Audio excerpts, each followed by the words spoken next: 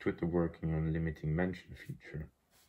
Social media giant Twitter revealed on Thursday it is working on a feature that could enable users to limit who can mention you in a post or reply. Twitter privacy designer Dominic Camosi confirmed the feature was in development in a tweet, which was at some point deleted according to The Verge. Under the new options, a user could choose whether anyone can mention him, just followers, or turn off the option entirely. This is expected to work in two ways. On one hand, it could prevent bullying and harassment across the platform. However, it would also prevent a stranger from publicity reaching another account or putting out something to them. What do you think?